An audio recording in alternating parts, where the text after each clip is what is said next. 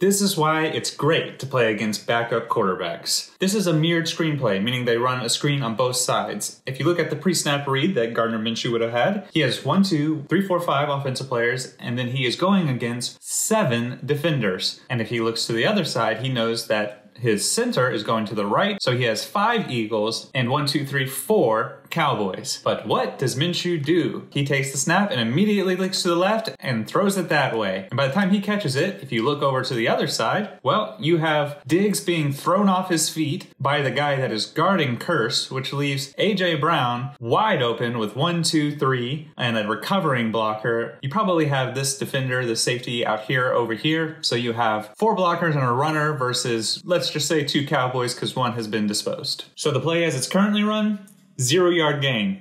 If it had gone to the other side, maybe a touchdown. It's good to play a backup quarterback.